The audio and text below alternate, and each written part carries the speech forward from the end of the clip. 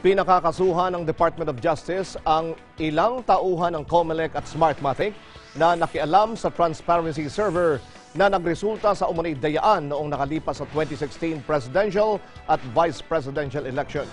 Si Erwin Temperante sa detalye. Kinakitaan ng Justice Department ng paglabag sa election protocol ang tauhan ng Smartmatic at Comelec dahil sa pagpapalit ng script sa transparency server noong gabi ng Mayo 9 ng nakaraang halalan. Matapos kakitaan ng probable cause ng DOJ panel ang petition for review na isinumite ni former Abacada Party List Representative Jonathan de la Cruz, iniutos ng DOJ na sampahan ng kasong paglabag sa Section 4 ng Cybercrime Prevention Act ang head ng technical support team ng Smartmatic na si Marlon Garcia, kasama sina Nila Baniked at Mauricio Herrera, kasama ang pinakakasuhan ng DOJ, ang Comelec Information Technology expert na si Rowie Peñalba, Nelson Herrera at Frances May Gonzales. Prison mayor o 6 hanggang 12 taong pagkakakulong ang maaring maging hatol sa mga respondents sa oras na mapatunayan ang kanilang pagkakamali.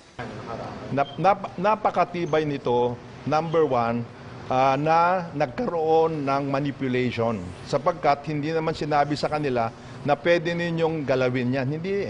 Gumawa sila ng sarili nilang diskarte para gumalaw. Under the cybercrime law, maski na ano pang dapat na gawin mo dyan sa electoral system na yan, kailangan ay humingi ka ng pahintulot sa Comelec. Matatandaang noong September 28, 2016, ibinasura ng Manila Prosecutor's Office ang kasong kriminal na unang inihain ng kampo nila de la Cruz laban sa tauhan ng Comelec at Smartmatic dahil wala naman umanong intensyon ng mga ito na magsagawa ng pandaraya sa nakaraang halalan.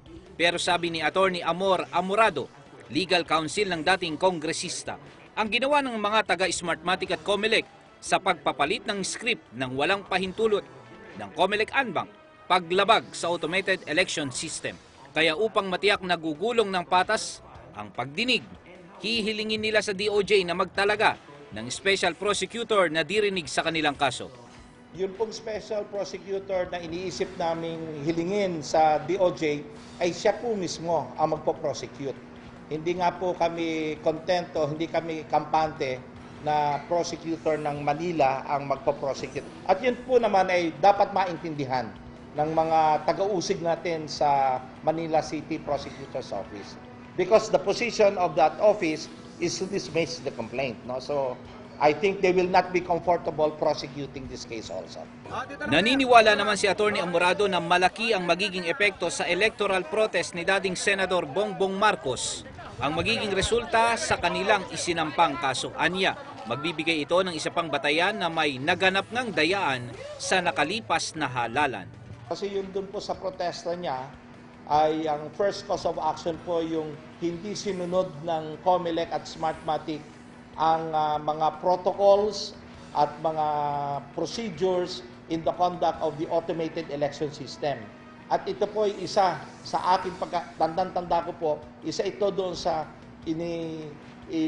sinabi ni BBM doon sa kanyang protesta na kung bakit dapat ma-void yung proclamation ni Leni Robredo. Para sa Eagle News, Erwin Temperante. I'm one with 25.